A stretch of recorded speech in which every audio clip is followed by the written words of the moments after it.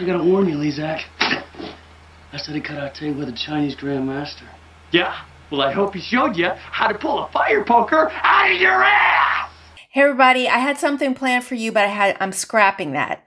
And I want to show you something. Sometimes you can't tell people, you have to show them. So, let me start with the cadet paper. Last Friday, the staff of the cadet paper woke up and chose violence, as my sons would say.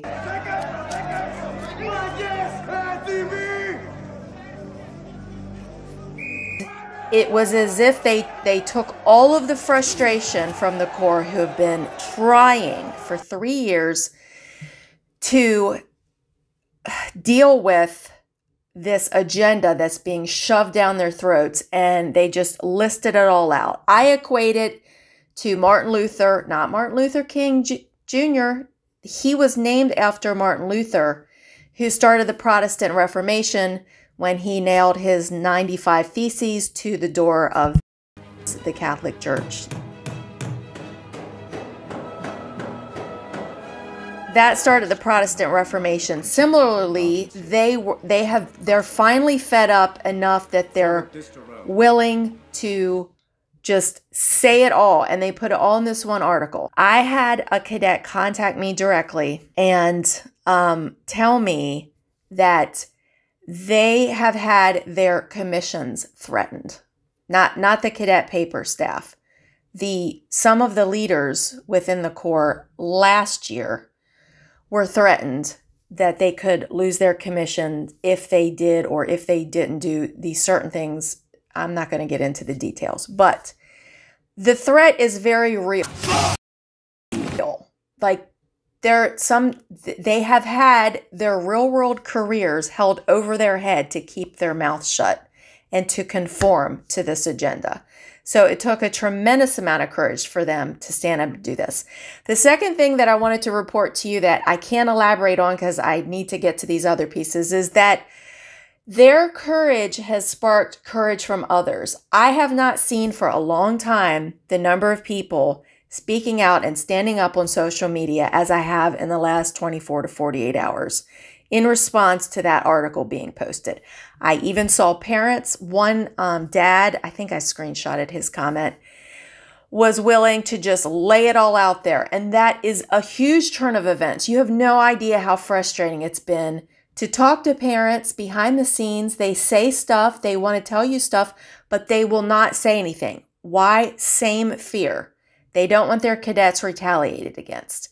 So some of them are finding their courage and coming out of the shadows. Same with alumni. I've seen stuff from alumni that I've never even heard of before. They're standing up. So I think this week marks a tipping point and a turning point.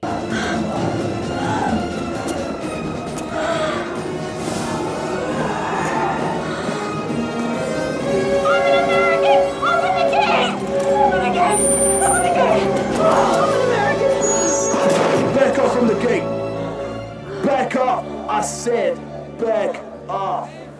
I just saw that now the Alumni Association is about to have their big fundraiser. Now, I have mixed feelings about this because I love the Corps, I love the faculty, I can't stand the administration. Because I care about the faculty and I care about the cadets, I don't want them to be starved out, and be impacted, which they're not at risk of that happening. There's enough reserve at the Alumni Association that they can sustain the cadets through this transition, but they have been ramping up all of their media stuff, and they have these videos that they put out where they have alumnus come on and say how much VMI has meant to them and the impact that it's had in their lives and all that stuff. So I watch those when I can, and I enjoy them, and I really respect the alumni. I think a lot of them don't know what's going on because they're listening to what the Alumni Association is telling them, and they're not looking at what's going on with the administration. There's a big disparity there. So I'm watching this video, and this guy is saying, I'll put the clip in. And also you'll come across situations where I taught you how to deal with stress. And I think that when you compare graduates from VMI to other military schools or other ROTC programs, that the stress from the rat line in the end is beneficial. You learn how to get along with people. You learn how to become an expert in the physical, the military, and the academic aspects of the school. No one could ever say it is a waste of time. Did you hear what he said? Okay, he's talking about the rat line. Now, in response to the cadet paper article that I referenced at the beginning, there was this big back and forth on Facebook, and this one individual said, I'll put it on the screen, I don't have it memorized, something to the effect of, why do you even need the rat line?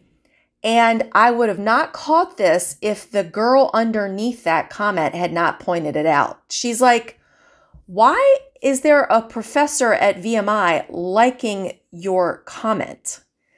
So I looked, and sure enough, it's Tenny Sin, our resident Marxist, allegedly. Now, let me tell you where the disconnect is happening. The alumni are being sold. They're being sold the old VMI. They're being marketed to and solicited on the basis of the old VMI, the old rat line, the traditional, all of it, okay? They don't understand that Tenny Sin, who I'm going to put up on the screen, she published this on her own social media profile so I can print it. She is associated with BLM, which I'll put in a clip, is a Marxist organization. Their radical Marxist agenda is bent on supplanting the basic building blocks of society, the family, replacing it with the state, and destroying the economic system that has lifted more people from poverty than any other. Theirs is a blueprint for misery, not justice. But what does the Black Lives Matter organization actually stand for?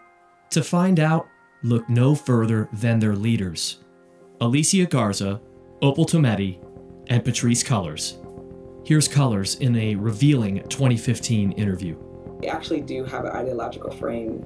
Myself and Alicia in particular are trained organizers.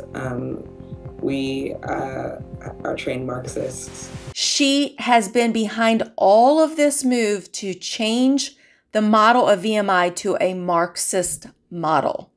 And I finally got an answer back from my FOIA trying to prove that she wrote the One Core One VMI plan, which is the template to revise the entire rat line, which this gentleman, who's faithfully saying good things about VMI and he's saying how valuable the rat line is, he has no idea that there's a written plan to revise the rat line. And the cadet paper publishes an article trying to let people know this is happening. And it's right in the document, but they're not publishing that document. They're not saying, oh, by the way, alumni, when you donate, just so you know, there's a Marxist that wrote a plan to revise the entire rat line system or eliminate it over the course of 5 years. Why 5 years? Because you got to get rid of anybody that remembers how it used to be and how it's supposed to be. And to revise the entire academic model.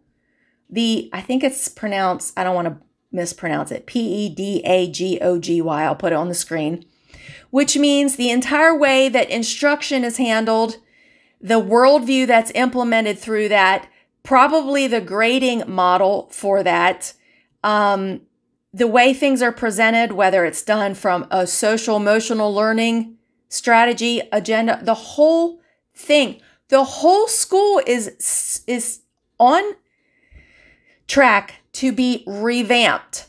And who is behind it? Who is the author? Well, General Wins doesn't want me to have the records that show that she wrote it, allegedly, in my opinion.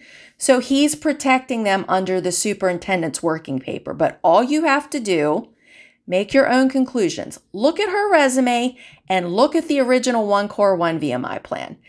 This is a Marxist revision of the entire college, and the Alumni Association is still telling these alumni They're selling the give us money, give us money. This fundraiser is coming up. The cadet paper, the cadets just told you all what's going on. Hold the Alumni Association accountable for holding the administration accountable. That's what's not happening. The Alumni Association has been kissing the backside of these Marxists and their cronies this entire time and not calling them on any of this. Okay, I'm going to stop yelling at you. Yeah? Well, maybe they'll have a nice little bulldozer and we can finish this place off, tough guy. And the credit card bill will be a fat one, Yeah. Mr. Tough Guy! Yeah, well, we're keeping the champagne and the cheese, John!